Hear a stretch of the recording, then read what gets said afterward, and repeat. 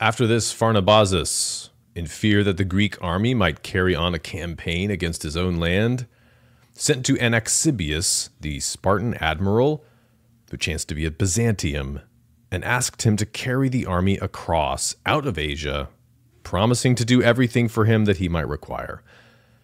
Anaxibius accordingly summoned the generals and the captains to Byzantium and gave them promises that if they crossed over, the soldiers would have regular pay. The rest of the officers replied that they would consider the matter and report back to him. But Xenophon told him that he intended to part company with the army at once and wanted to sail home. Anaxibius, however, bade him cross over with the others and leave them only after that. Xenophon said, therefore, that he would do so. We'll break that all down in a second, but first, a warm welcome to the final installment of this mini-series on Xenophon's Anabasis. So, will Xenophon find his way home at last? What will happen to the thousands of men still left in the army? These and other questions soon to follow. I'm Alex Petkus, you're listening to The Cost of Glory, where it is our mission, ultimately, to retell all of Plutarch's lives, the biographies of the greatest and most famous heroes of the pre-Christian world of antiquity. But in my research, I come across a lot of other great books and great stories that are fitting into the purpose of trying to improve ourselves with these great heroes. So I'm sharing highlights with you. One final installment of Xenophon's Anabasis, Book 7 of 7. So, all right, you remember the end of last episode, our heroes, our main characters, the army Xenophon, they arrive at Chalcedon, or let's just call it Chalcedon. It's spelled and pronounced in various ways.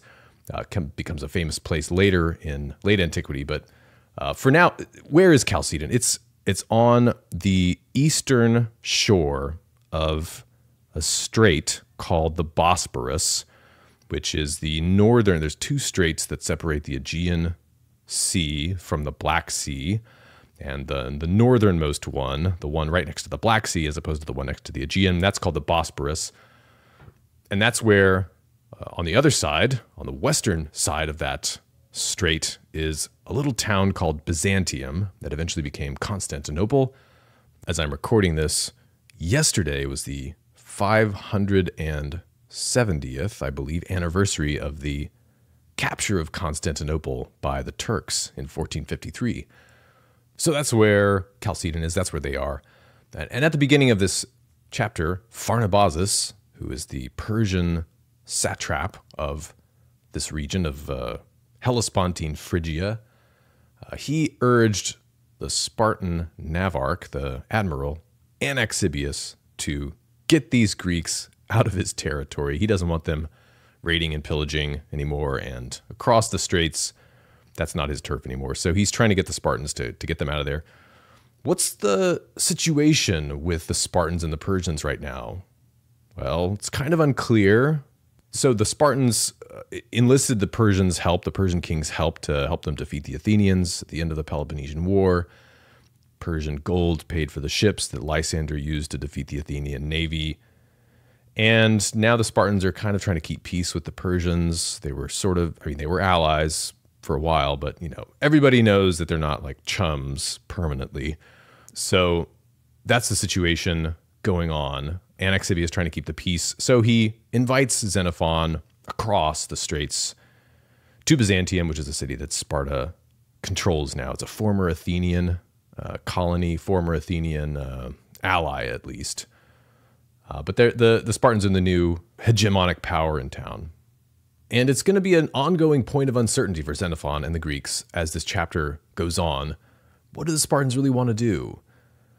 We talked about this broader political situation in the life of Lysander, so check that out if you want to know more. But let's get into the story here. So the Greeks get approached, as this is all going on, by a guy named Seuthes, actually an emissary from Seuthes. Seuthes is Thracian, a local Thracian. Xenophon turns him down, but remember this guy. Seuthes is going to come back again. But at Byzantium, they cross over to Byzantium when the weather allows, and an incident occurs when they cross over to Byzantium. And I think this is a really interesting incident to go into. I like the detail here because this is the sort of thing that you often read about in sources, and it could be passed over in like 2 sentences in a normal history account. But here, Xenophon really gives you a zoom in and tells you what happened. You get to see ways that this situation could have gone wrong. And basically, it's an example of a not very competent handling of a situation diplomatically here. So here's what happens. They get to Byzantium, and they're in the city, and then the Spartans disappoint. I'll just read the passage for you here. After this, all the soldiers came over to Byzantium, and Anabasis would not give them pay. So he promised to pay them, right? He would not give them pay, continuing on. But he made proclamation that the troops were to take their arms and their baggage and go forth from the city, saying that he was going to send them back home and at the same time make an enumeration of them. At that, the soldiers were angry, for they had no money with which to procure provisions for the journey, and they set about packing up with reluctance. Xenophon, meanwhile, since he had become a friend of Cleander, remember Cleander from the last episode, the Spartan governor of Byzantium, well, since he had become a friend of Cleander, continuing on here, he called to take leave of him, saying that he was to sail at home once. And Cleander said to him, "Do not do so. If you do," said he, "you will be blamed. For even now certain people are laying it to your charge that the army is slow about moving away." So the soldiers are upset, and they're being asked to leave Byzantium. Anabasis tells them, you have to go to a place called the Chersonese, the Thracian Chersonese, which means peninsula.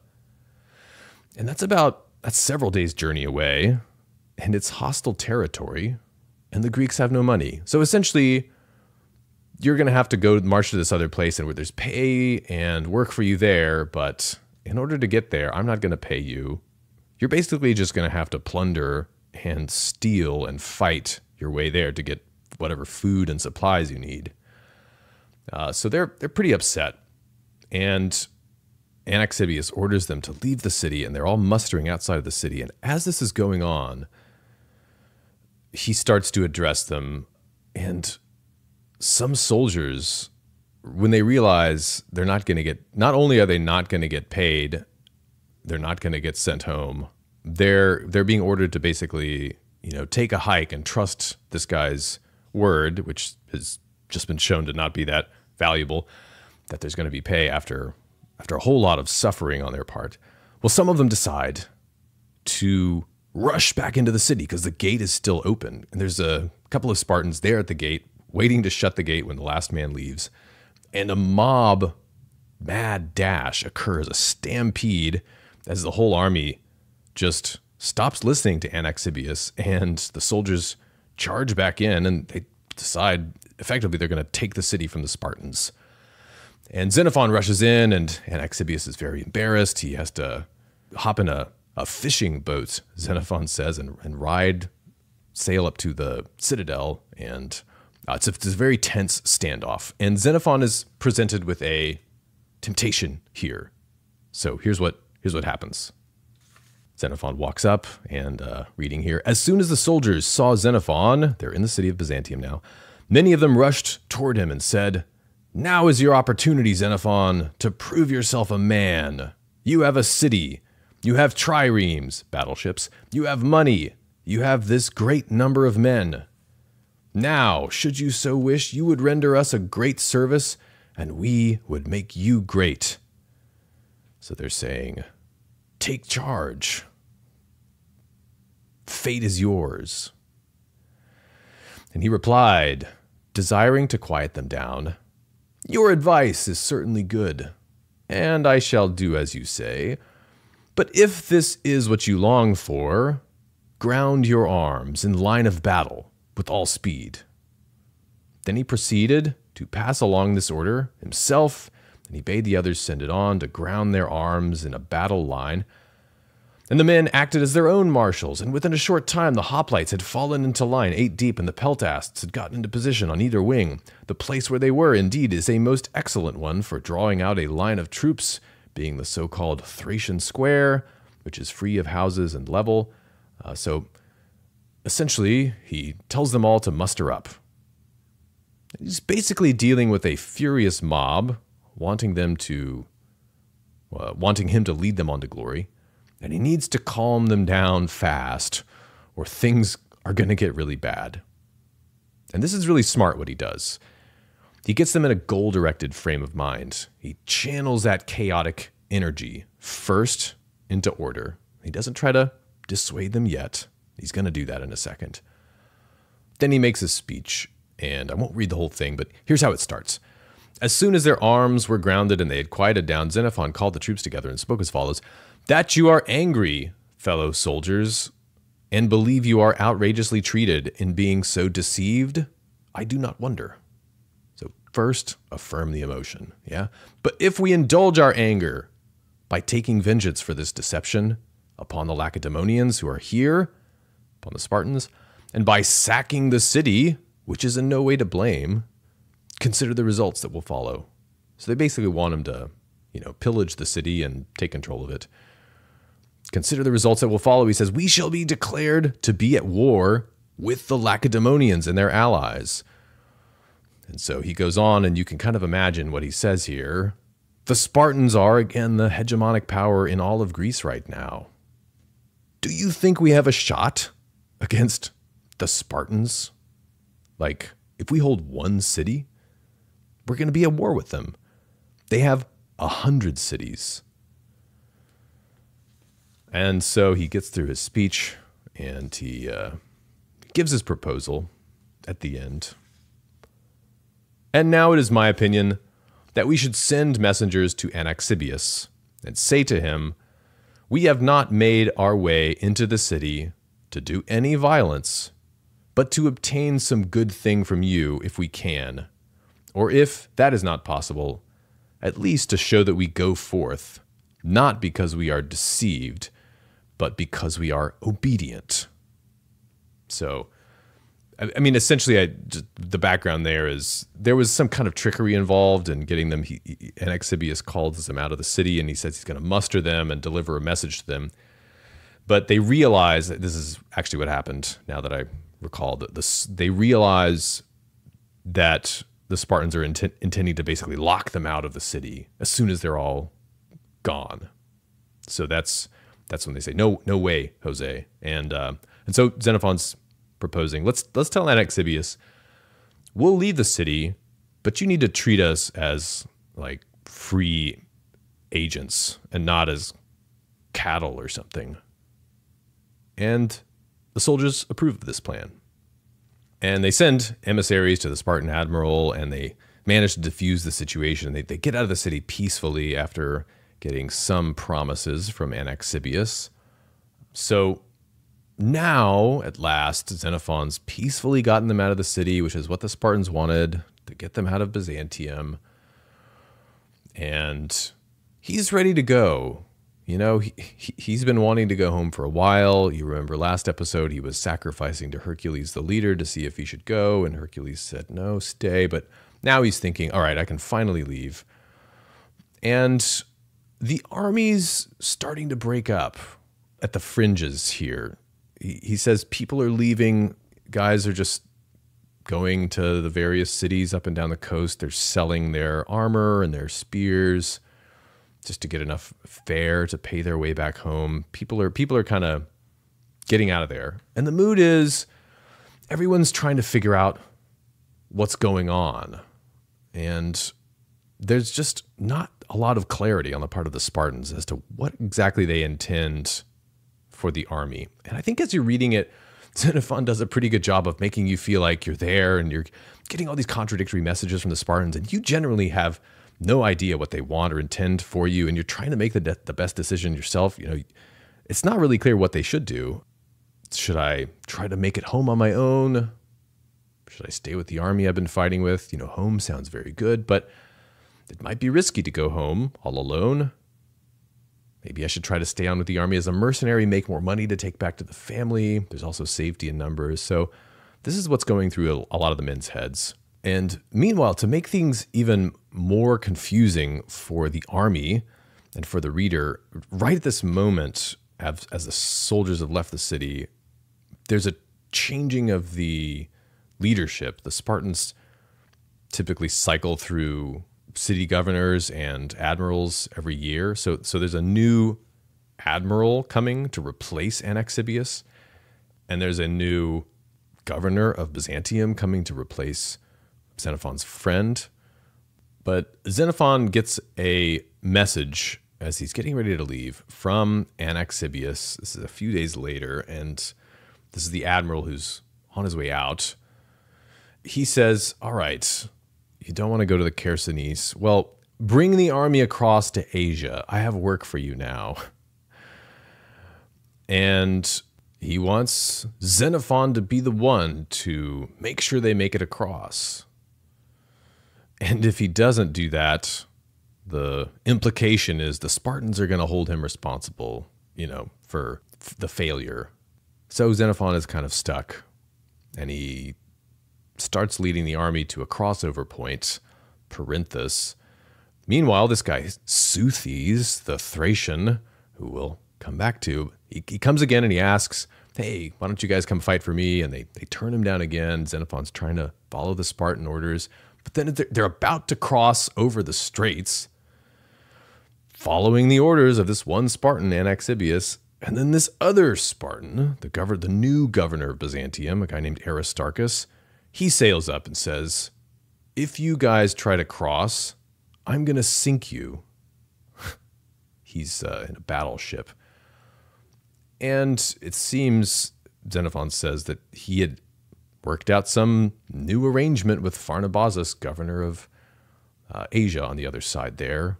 And he didn't want to upset Pharnabazus, so now he's saying that plan C is canceled. We're on plan D now. And the Greeks are getting really fed up here. So Xenophon thinks at last, well, maybe this Seuthes guy is worth a shot. So he sacrifices, and the gods tell him, yep, this is a good plan. Let's check it out. And this will be a big, big cycle that occupies most of the chapter. Seuthes the Thracian. So first, Xenophon's going to go with a couple of the captains to just respond to Seuthes and kind of check it out. They're going to leave the army behind. And there's this really cool scene. Xenophon goes with these officers. Seuthes is camped in the hinterland, about 6 miles away. So Seuthes is a Thracian. And so here's a reminder who the Thracians are. The Thracians are, at least they're the Greeks. That's the Greeks' term for basically the peoples living in this southeast corner of the Balkans. It's a very large area encompassing most of modern Bulgaria, some of modern Greece, the European sections of Turkey today. That's all Thrace. And the Greeks call all these people Thracians. They seem to be related, but there's various tribes, and there's some kind of unity among them, a king that has authority of some sort over the other tribal princes. But the Greeks sort of think of them as a wild, heavy-drinking, warlike, less civilized people that are nice to make friends with, but definitely not Greeks. So here's what Xenophon says. They set off by night to visit Seuthes' army, 60 stadia away, about 6 miles. And when they had got near it, he came upon watchfires, Xenophon, with no one about them.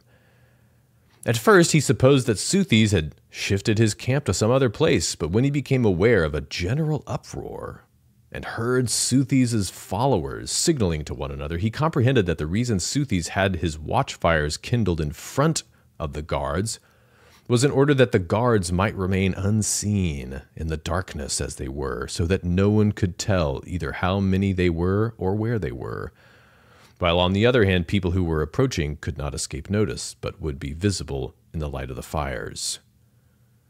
When he did see the guards, he sent forward the interpreter he chanced to have, and bade them tell Seuthes that Xenophon had come, and desired to meet with him. They asked whether he was the Athenian, the one from the army, and when Xenophon made the reply that he was the man, they leaped up and hastened off. And a little afterwards, about 200 peltasts appeared. They took Xenophon and his party, and they proceeded to conduct them to Seuthes. He was in a tower and well guarded, and all around the tower were horses ready bridled.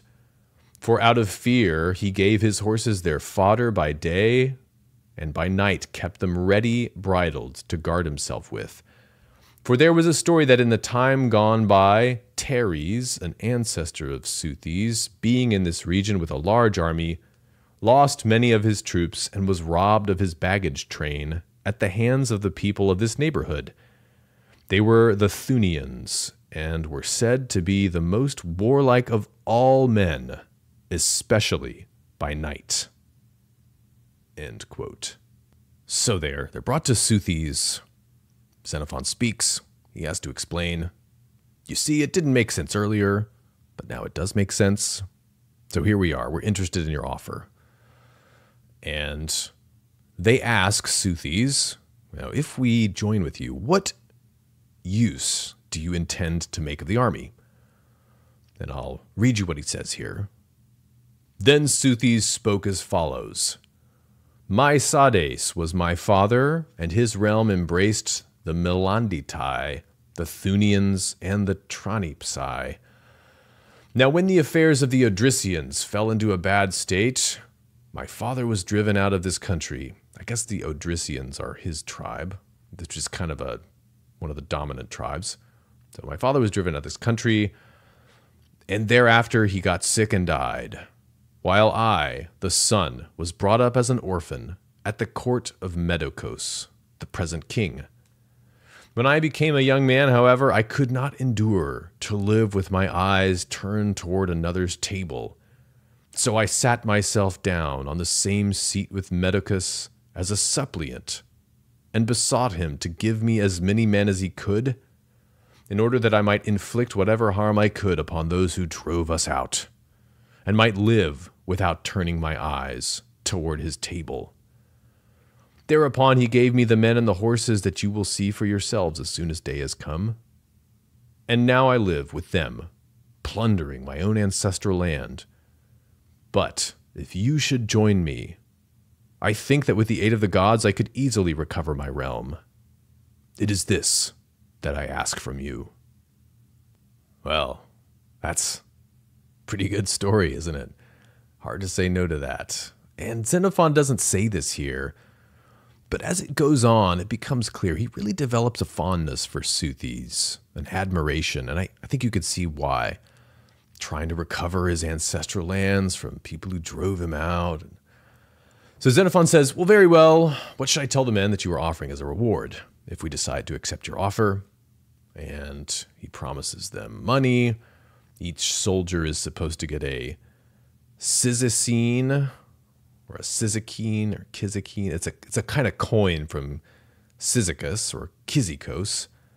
It's a silver coin worth about 25 drachmas, which is like 25 days' wage. So every month they're going to get a Cyzicene. So that's pretty good pay. Captains and generals are going to get more. He even promises them also land and oxen and other stuff in kind. So he'll give them land if they want it. And he even promises Xenophon a fort, several forts, in fact, on the seacoast.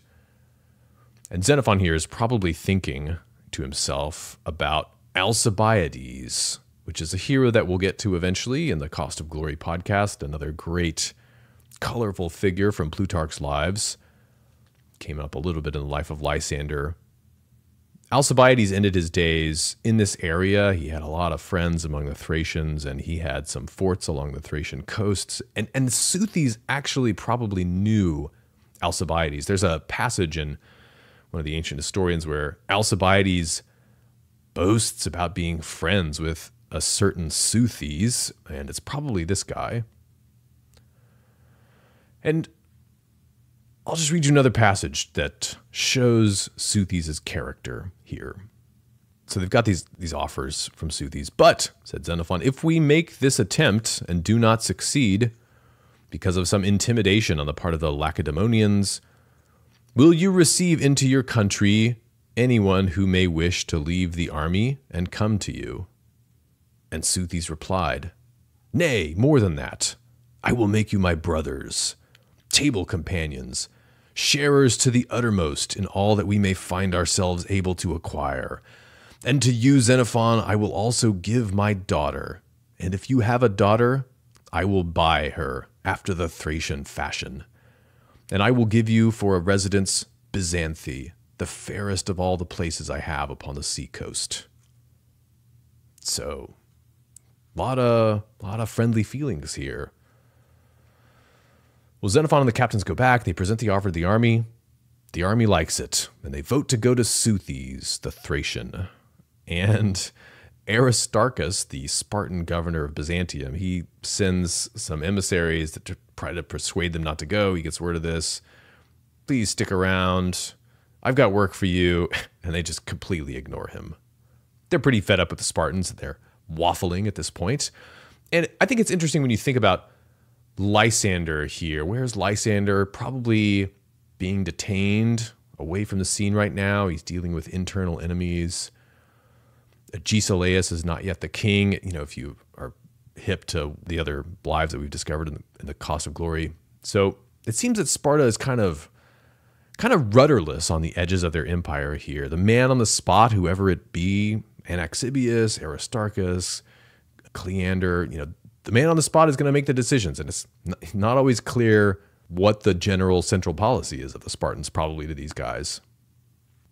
And I think this is something to keep in mind. You know, when you expand really fast, like the Spartans did after winning this war, you know, there are big challenges in giving people with huge new responsibilities clear instructions, for one. I saw somebody post the other day about, you know, if you scale a business, you don't want to do it in a linear fashion. It's best to do it in a kind of like stepwise fashion. You know, once you get to a certain size, you want to take a breather and, you know, address all the problems that have occurred through growth before you move on to a next phase of growth. Make sure you kind of tighten the screws. And the Spartans have really expanded quite fast here, and they seem not to have done that very well in all cases, as here. So anyway, the Greeks ignore the Spartans, the mercenaries ignore the Spartans, and Xenophon is going to bring up this fact later. Remember, the Spartans know the names of the people leading the army, and they're going to hold their leaders responsible for whatever actions the army takes. But anyway, they go and they join up with Seuthes. They make this deal, and this is going to be really important. And the plan is basically to go around with Seuthes, capturing villages, plundering and pillaging, and the Greeks get to keep whatever they need as far as like basics of food and basics. That's how they're going to get their food, you know, seizing sheep and so on, and grain, and, you know, like we've seen with the local delicacies. But anything extra that they get, their arrangement is they surrender that to Seuthes, and he'll use that to sell it and get their pay for them. So they say, okay, we'll do that. Now, once they all arrive at Seuthes' camp, he thinks, well, it's time to seal the deal here. He invites the generals and the captains to dinner. And here's where Xenophon meets a guy that he ends up really not liking, and the guy ends up being kind of an important character. His name is Heraclides.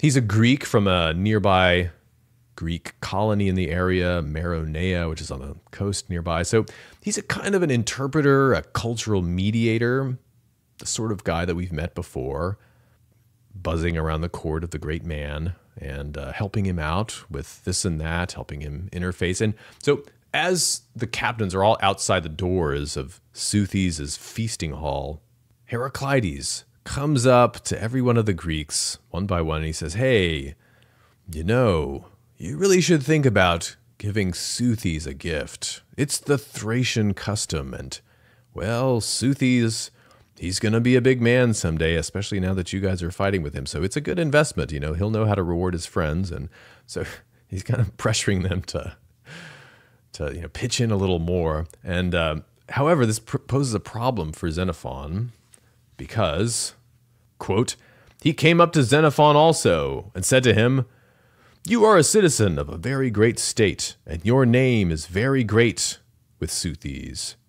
Perhaps you will expect to obtain fortresses in his land, as others among your countrymen have done," referring to Alcibiades there, probably, and many others maybe, and territory.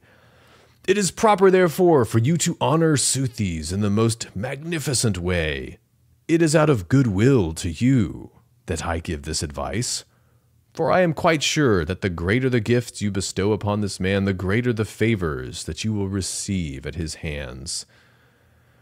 Upon hearing this, Xenophon was dismayed, for he had come across from Parium with nothing but a slave and money enough for his traveling expenses, so he doesn't have any gift to give.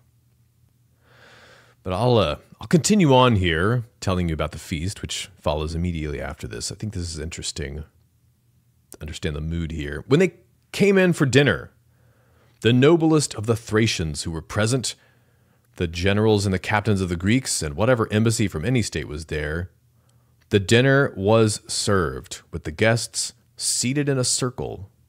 Then 3-legged tables were brought in for the whole company.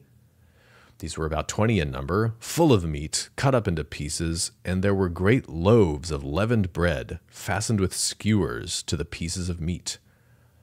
The tables were placed especially opposite the strangers in each case, for it was customary among the Thracians. And then Soothes was the first to do the following.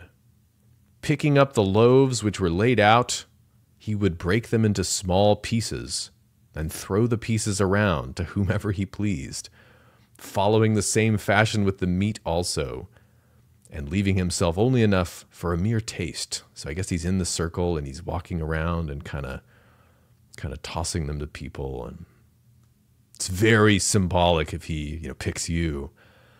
Then the others also who had tables placed opposite them, Thracians, set about doing the same thing. But a certain Arcadian named Aristas, who was a terrific eater, the Greek word there is kind of funny, phagain denos, he's just, phagain denos is like, he's very skilled at eating. About a great speaker, you would say, legain denos, he's terrifying, terrific at speaking. Well, anyway, so this guy Aristas, he would have none of this throwing about, but he grabbed in his hand a loaf as big as a 3-quart measure. I guess that's pretty big. He put some pieces of meat on his knees and he proceeded to dine. They carried round horns of wine, and all took them. So there's your local delicacies. But Aristas, when the cupbearer came and brought him his horn, said to the man, after observing that Xenophon had finished his dinner, "Give it to him, for he's already at leisure, but I'm not as yet." When Soothes heard the sound of his voice, he asked the cupbearer what the man was saying. And the cupbearer, who understood Greek, told him. So there was an outburst of laughter. And I have really looked at this passage many times, and I still can't quite figure out what's funny about what this guy said, but I think it's funny that he's just gorging himself, contrary to custom, and it's kind of inappropriate. But they all kind of have a good laugh, and it diffuses the tension. So that's kind of a relief probably for the dinner guests, embarrassed about this friend of theirs.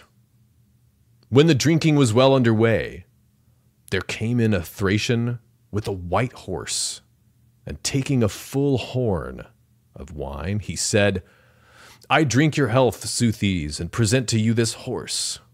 On his back pursuing, you shall catch whomever you choose, and retreating, you shall not fear the enemy." Another brought in a boy and presented him in the same way with a toast to the health of Soothes, while another presented clothes for his wife. Timasian, that's one of the Greek captains, also drank his health and presented to him a silver bowl, and a carpet worth 10 minas.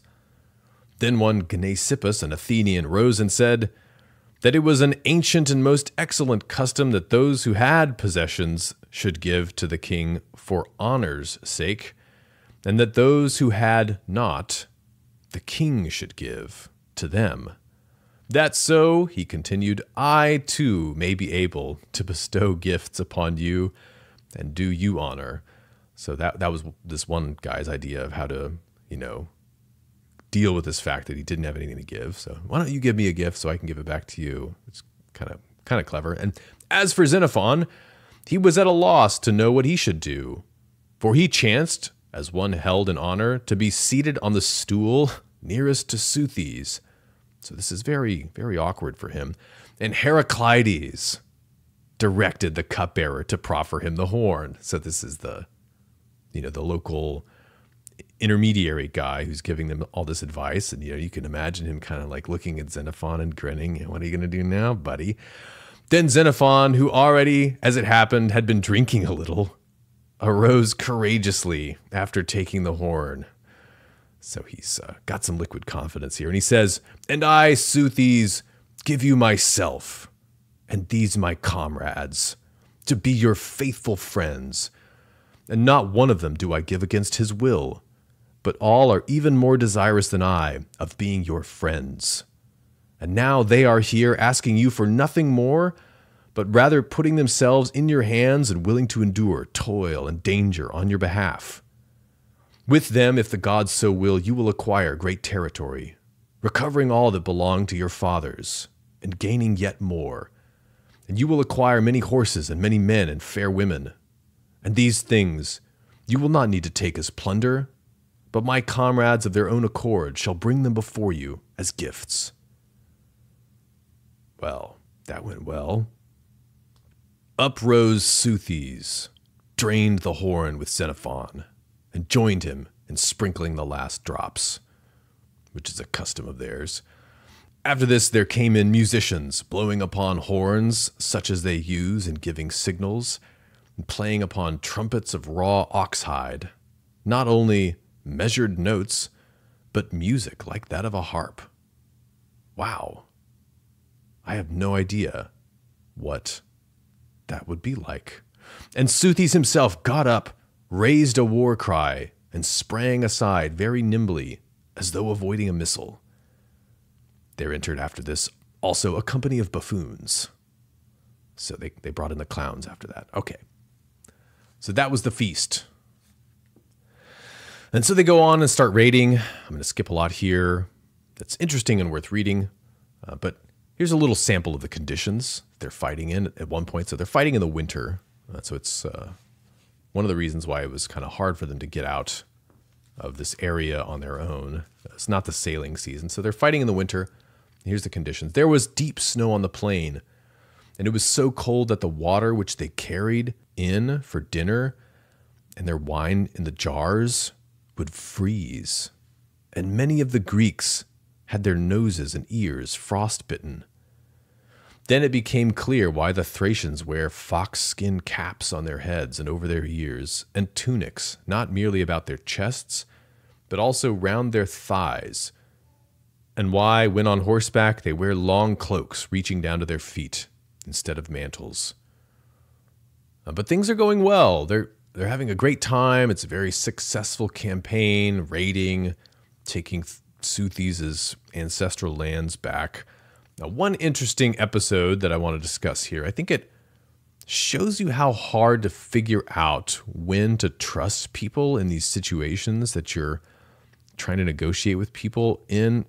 Seuthes and Xenophon are smart, war-hardened guys. I mean, they're no fools. But so they trust these people. They've basically captured some lands from some people.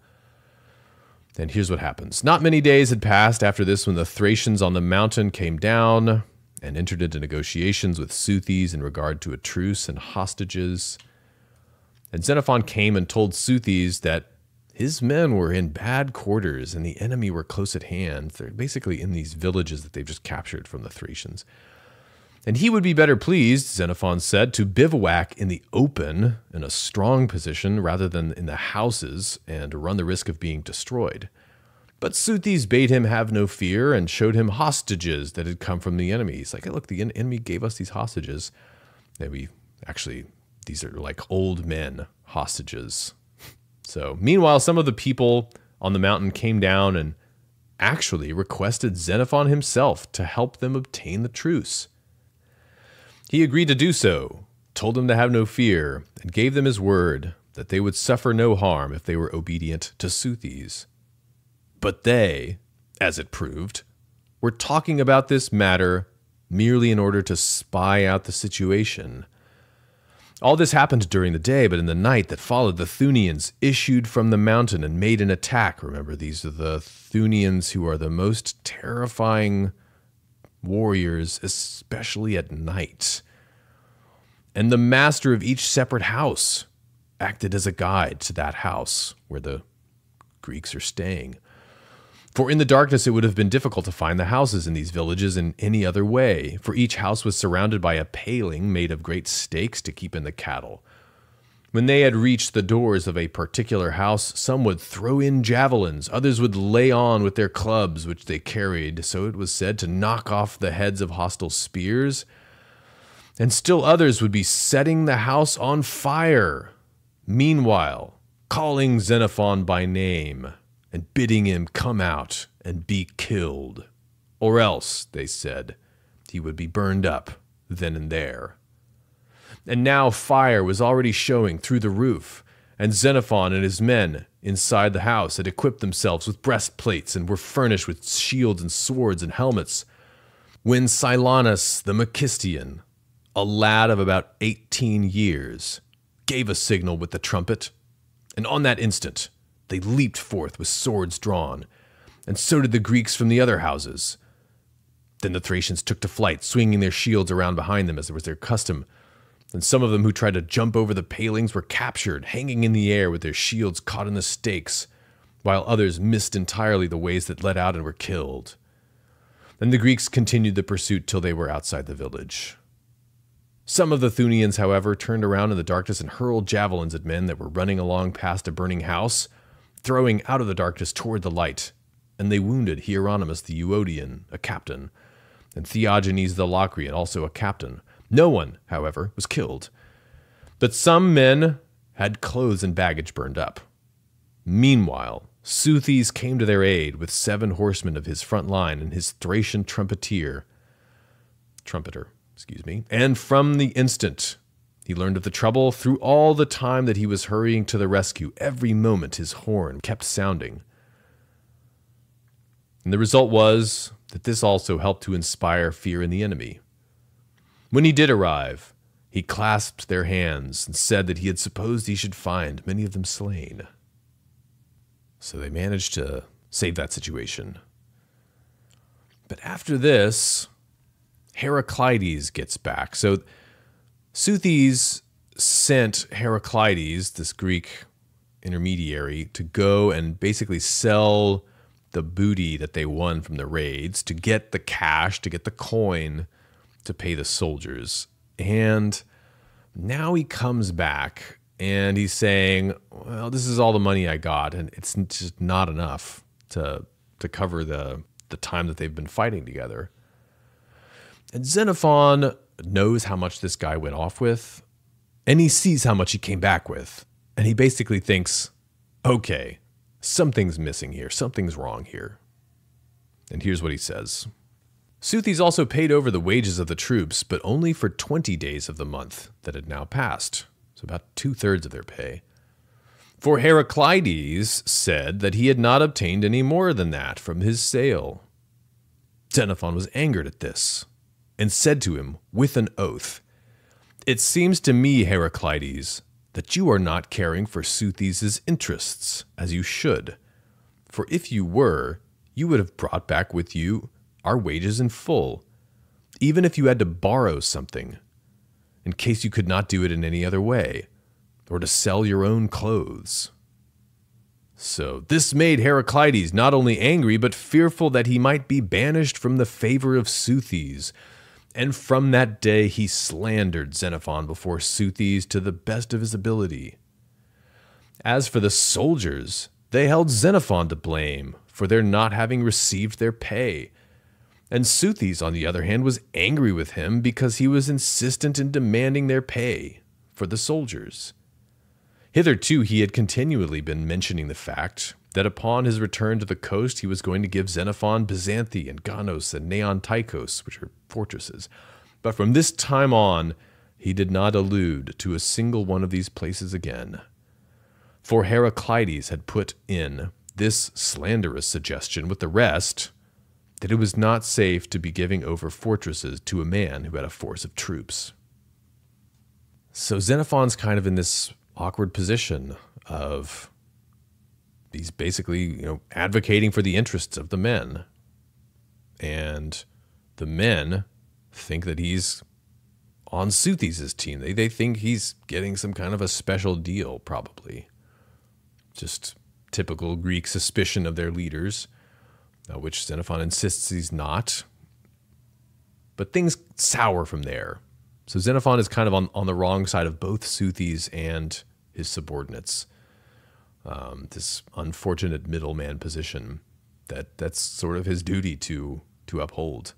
And Heraclides, this intermediary, he tries to go around to the other generals and get them to lead the army without Xenophon. And they say, no way. We are not. I would rather fight 5 months without pay than fight without Xenophon as my leader. That one of them says that. So they keep on fighting under the current arrangement, but it's tense now. But they keep on fighting, and they get to a place on the Black Sea coast. Again, it's kind of on the edge of civilization from the Greek perspective. And I think this is a fascinating glimpse into what this area is like. They continued the march with Seuthes, and keeping the Pontus upon the right through the country of the millet-eating Thracians, whoever they are, as they are called, they arrived at Salmydessus, which is on the Black Sea coast. Here many vessels sailing to the Pontus, it's probably in Bulgaria today, here many vessels sailing to the Pontus run aground and are wrecked, for there are shoals that extend far and wide.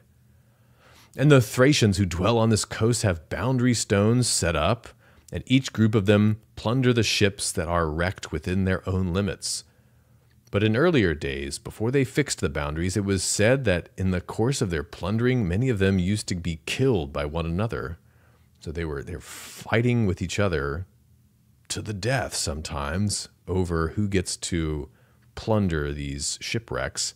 But here were found by the Greeks great numbers of beds and boxes, quantities of written books, and an abundance of all the other articles that ship owners carry in wooden chests. So maybe that shows that people are trading these things, right?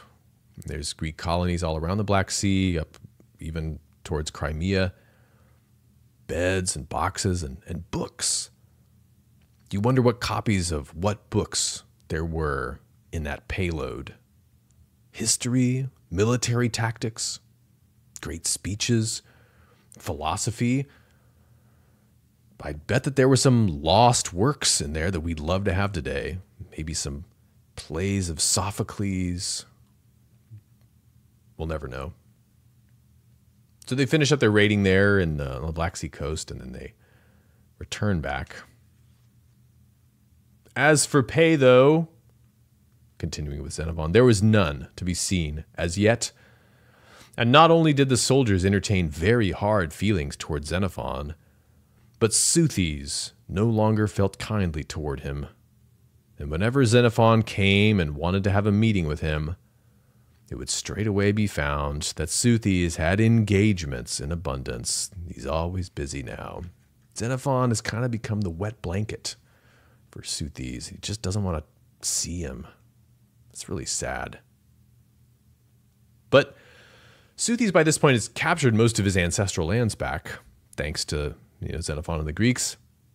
And now 2 Spartans arrive at the army's camp. Spartans have finally gotten their act together, and they want to formally invite the Greek mercenaries to help them fight a new war with Tissaphernes, governor of Lydia. They're offering good pay, and, the army, they know about Tissaphernes. Do you remember Tissaphernes? He's the man who tricked Clearchus and the other generals into joining him at a feast back in Book 2 after the battle, and in which Cyrus fell. And then he had them arrested and executed and just deceived them and tried to wage war on them. So they hate Tissaphernes. So this is very interesting to them. Get some revenge on Tissaphernes, get paid. And the Spartans approach Seuthes and they say, look, you're done with the army now. They want to keep working. You can let them go on good terms. They can keep getting paid from us. We can get their help. This is a win-win-win. And here's what Seuthes does. He replied that he would deliver it up, the army that is, and that he desired to be their friend and ally. Well, who wouldn't want to be the friend and ally of the Spartans? He also invited them to dinner and entertained them magnificently. Xenophon, however, he did not invite, nor any of the other generals. When the Lacedaemonians asked at dinner, so Xenophon's probably getting this from them afterwards, but so he kind of gets the scoop on what was said at this dinner. When the Lacedaemonians asked what sort of a man Xenophon was, Seuthes replied that he was not a bad fellow on the whole, but he was a friend of the soldiers, and on that account things went the worst for him. And the Spartans said, he plays the demagogue, you mean, with the men? Exactly that, said Heraclides. Well, said they, the Spartans, he won't go so far, will he, as to oppose us in the matter of taking the army away? Why, said Heraclides, if you gather the men together and promise them their pay, they will hurry after you, paying scant heed to him. How then, they said, could we get them together? Tomorrow morning, Heraclides replied, we will take you to them. And I know, he continued, that as soon as they catch sight of you, they will hurry together with all eagerness. And so ended this day. So they're getting some messages about Xenophon at this feast. Heraclides affirming this with this word demagogue. It's a highly charged word. This is the idea that the Spartans really don't like demagogues. Demagogue means persuasive public speaker, good at kind of rabble-rousing. They associate demagogues with democracies, with the Athenians. Bad, bad, bad. Disorderly. So Xenophon is really kind of getting under a cloud of suspicion here. Going on here. The next day, Seuthes and Heraclides conducted the Laconians to the army, the Spartan ambassadors, there's two of them, and the troops gathered together. And the two Laconians said, the Lacedaemonians have resolved to make war upon Tissaphernes, the man who wronged you.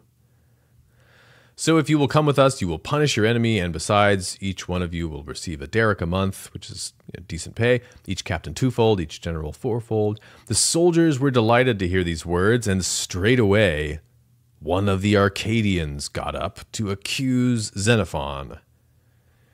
Now Seuthes was also present, for he wanted to know what would be done, and was standing within hearing distance along with an interpreter, although he could really understand for himself most of what was said in Greek. Thereupon this Arcadian said, for our part, Lacedaemonians, we should have been with you a long time ago, if Xenophon had not talked us over and led us off to this region where we have never ceased campaigning by night or day through an awful winter while he gets the fruit of our toils. For Seuthes has enriched him personally while he defrauds us of our pay. So for myself, if I could see this fellow stoned to death as punishment for having dragged us about as he has done, I should consider that I had my pay and should feel no anger over the toils I have endured. After this speaker, another arose and talked in the same way, then another. So this turns into a bit of a crisis. Xenophon's kind of on trial. Surprise, once again.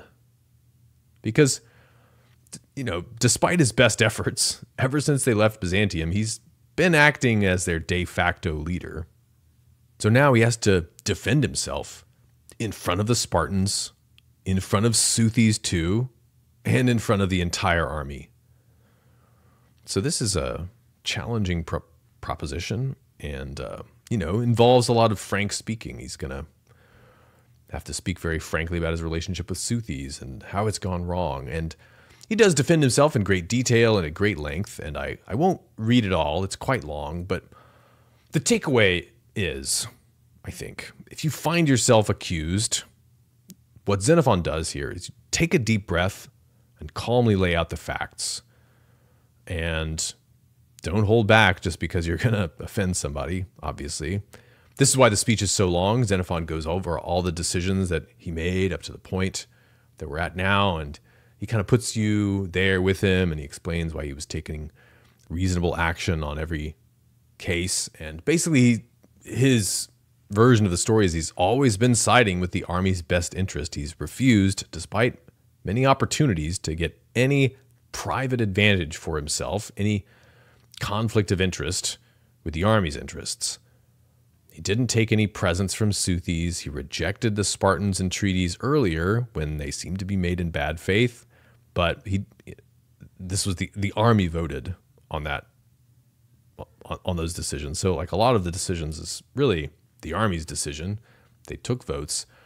And, he was trying to leave to go home and be done with all this, but he kept getting roped back in. And so, by the end of the speech, he comes off looking pretty good. And another point that this illustrates is Plutarch observes in a treatise that he entitled How to Praise Yourself Without Offending Others, that if you are accused unjustly, in a way, that's a golden opportunity, because this is one of the main ways that you can be in a position to kind of tell a great story about yourself, to praise yourself without giving any offense, especially if your life is on the line. It just makes the most sense to give the most compelling story about yourself. The defense speech in a courtroom case is the rhetorically stronger position. The great Roman orator Cicero recognized this. Most of his speeches were defense speeches.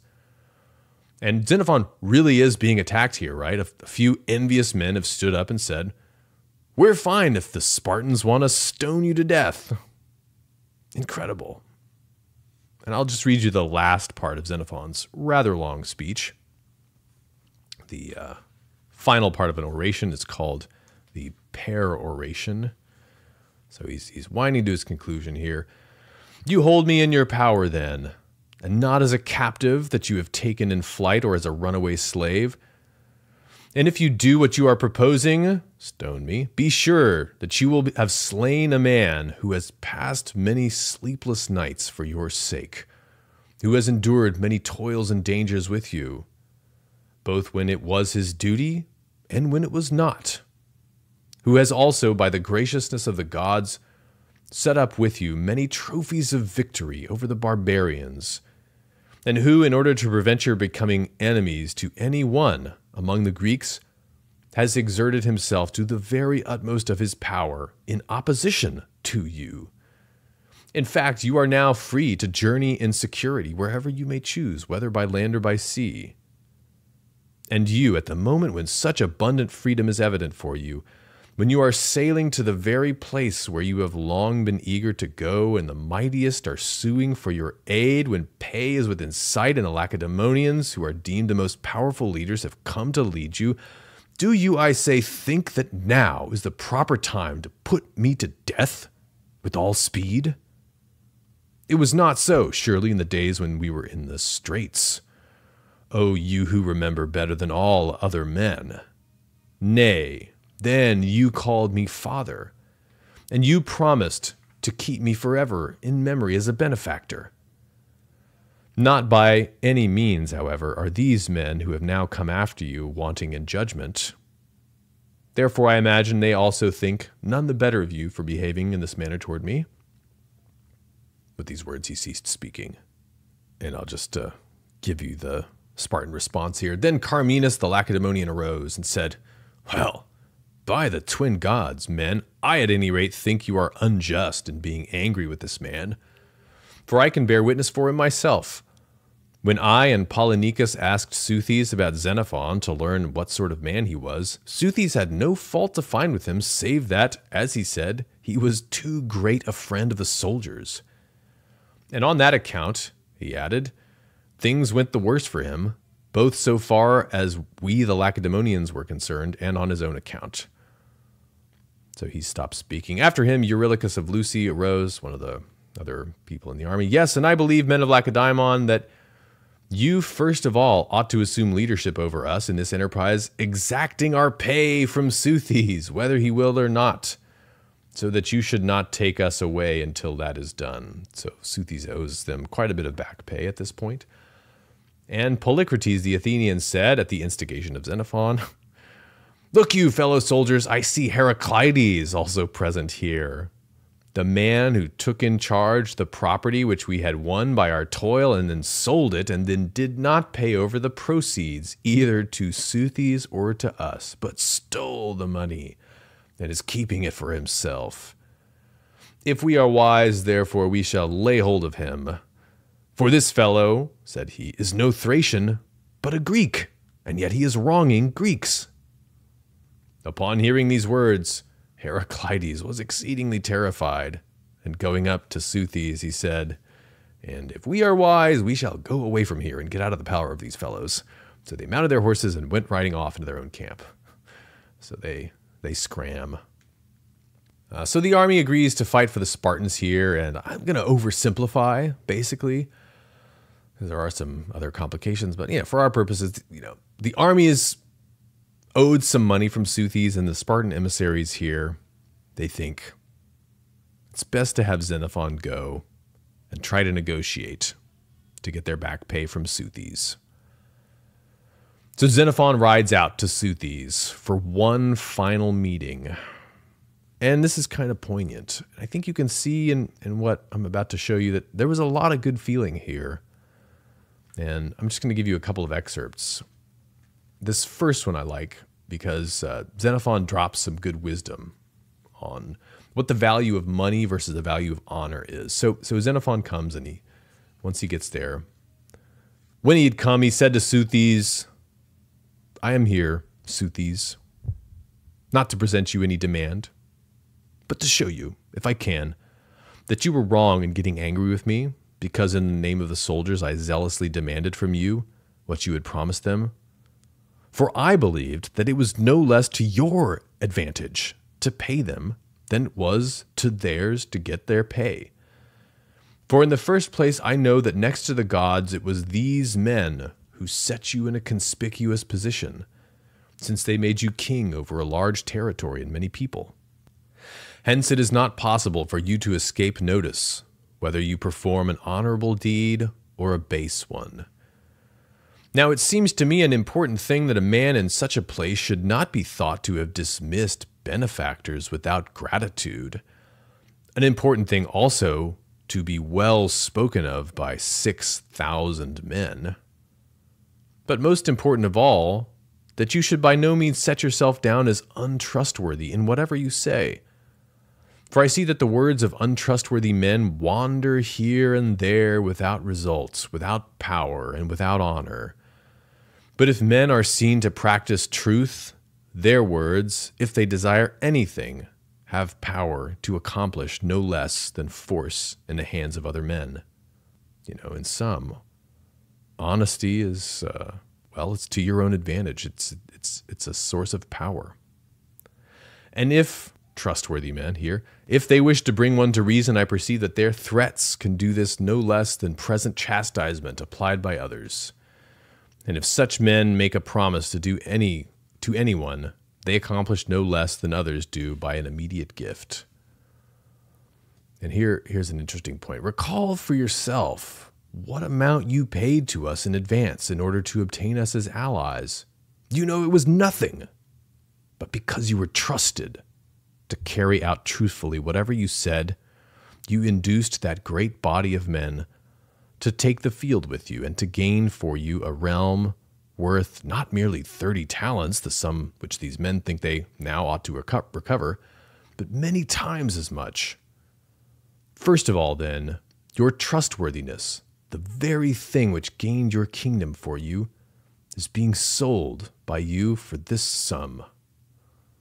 So it's like he's saying your kingdom is surely worth more. Let's say like it's 100 talents at least, or 500 talents worth of land. And for a mere 30 talents, you got that because of your goodwill, because people trusted you. Look at how valuable it is to be trusted. This is a world before credit scores, right? Before actuarial, calculations and underwriting policies, and yet I think the lesson still applies for business and life. Being trustworthy in any industry is a huge asset, and you don't want to throw that away for any price. And a little later on, he draws a clear contrast with Heraclides. And Heraclides is really the guy that he blames for giving Seuthes, either giving him bad advice or leading him on the wrong course or deceiving him. And he says, quote, "And yet Heraclides thinks that everything is but nonsense in comparison with possessing money by every means. But I believe, Seuthes, that no possession is more honorable for a man, especially a commander, or more splendid than valor and justice and generosity. For he who possesses these things is rich because many are his friends, and rich because still others desire to become his friends. If he prospers, he has those who will rejoice with him, and if he meets with a mischance, he does not lack those who will come to his aid." It's not just about a transaction, right? This is the beauty of friendship. There's real feeling and real commitment attached to it. And this is the strongest kind of asset you can have, a good friend, in Xenophon's eyes, at least. And here's what he says. "But if you neither learned from my deeds that I was your friend from the bottom of my heart," the Greek there is ektes psyches philos ein, I was a friend from my soul. "If you did not learn from my deeds that I was a friend from the bottom of my heart, nor are able to perceive this from my words, at any rate give a thought to what the soldiers say. For you were present and heard what they who wished to censure me said. On the one hand, they accused me before the Lacedaemonians of regarding you more highly than I did the Lacedaemonians, while on their own account they charged me with being more concerned that your affairs should be well than that their own should be. So, the soldiers were accusing me of being too close to you. Were they wrong?" And Xenophon ends his speech. And then he says, "Upon hearing these words, Seuthes cursed the man who was to blame for the fact that the soldiers' wages had not been paid long ago. And everybody suspected that Heraclides was that man. For I, said Seuthes, never intended to defraud them, and I will pay over the money."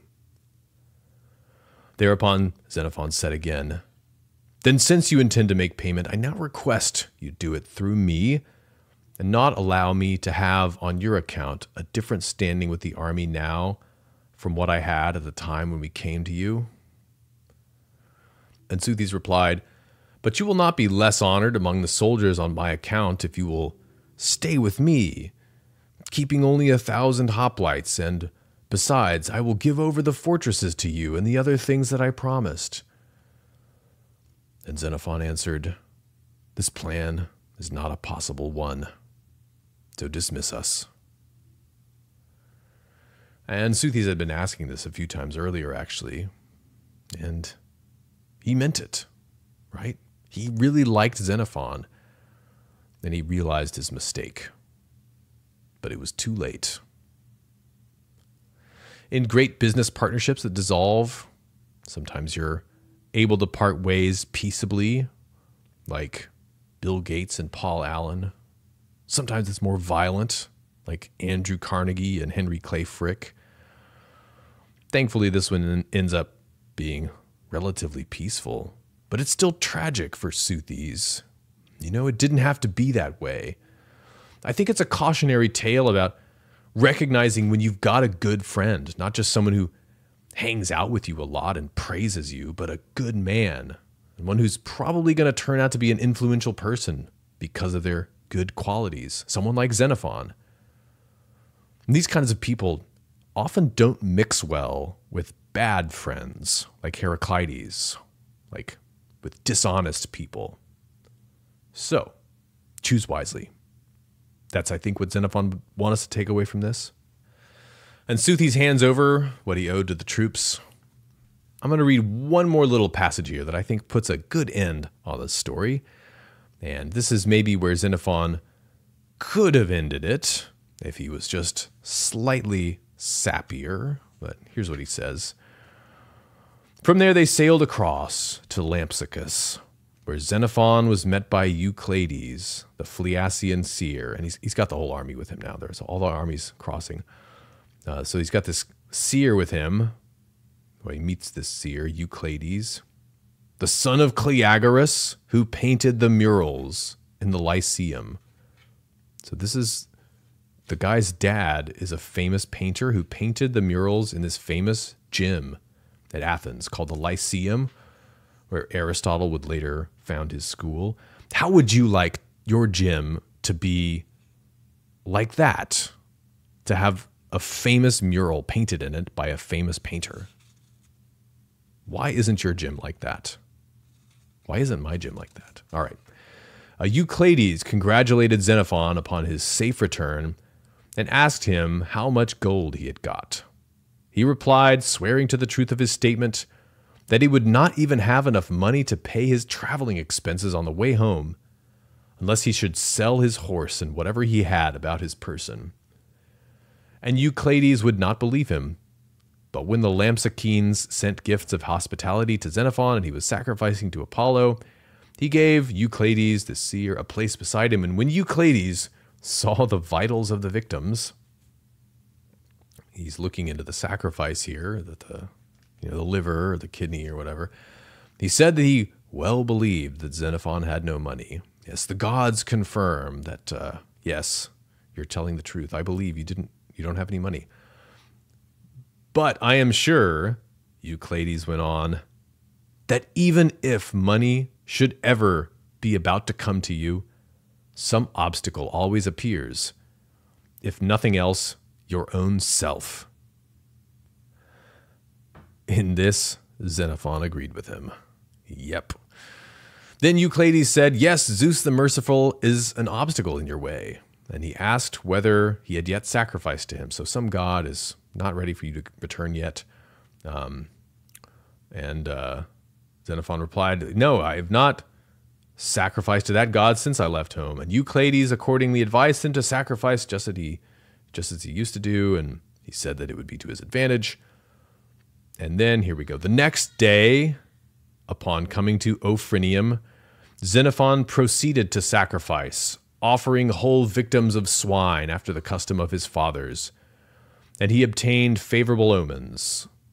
In fact, on that very day, Beton and Nausiclades, this is Spartans, arrived with money to give to the army and were entertained by Xenophon, and they redeemed his horse, which he had sold at Lampsacus for 50 darics. For they suspected that he had sold it out of lack of money, since they heard he was fond of the horse. And they gave it back to him, and they would not accept from him the price of it. Well, how he actually ends the Anabasis is he describes one last daring raid on a local Persian nobleman in the area, and he does this with the soldiers almost for the fun of it.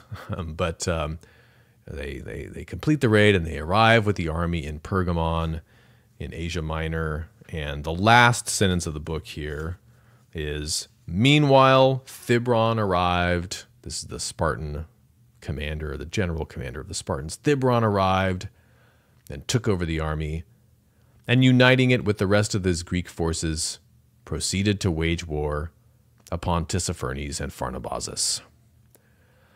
But I really like that horse restoration story. The gods smiling on Xenophon in that small way for all his troubles.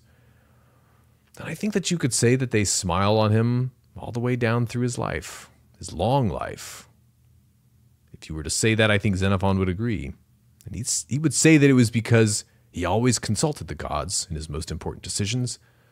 He always thought about what would please them in his actions. In his opinion, the thing that pleased the gods the most was virtue, the kind of virtue that he learned from Socrates, and the kind of virtue which, to the best of his ability, he showed himself demonstrating in the Anabasis. And Xenophon didn't finish the campaign any richer than when he left. He was probably a whole lot poorer, actually, depending on how you reckoned it. He was exiled from his native Athens shortly after this, remember? But he lived another 40 years, retiring mostly to his estate that his Spartan friends gave him in the Peloponnese. And he found other sources of wealth and contentment in his long life, among them writing about the many experiences that he had and the many sufferings of the Greeks. And we've told some of his story, the Xenophon story, in the Aftermath, in the biography of Agesilaus. Some of them are digressions in that. And if you haven't listened to that, I think that's probably the best place to go next for the what happens after this story. Xenophon himself actually picks up where he left off in the Anabasis in his other work, the Hellenica. He picks it up in book 2, I think, in the history of his times, the Hellenica, which is his general account of the Greek affairs from the end of the Peloponnesian War down to the Battle of Mantinea. And Xenophon wrote many other books worth reading. Memorabilia, the Recollections of Socrates. He wrote 2 books on horsemanship, a book on hunting with dogs, a book on state finances, a book on the Spartan constitution, and some others. And maybe we'll treat some of them someday.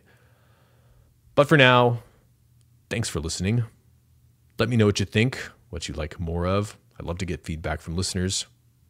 Stay strong, stay ancient. Until next time, this is Alex Petkus.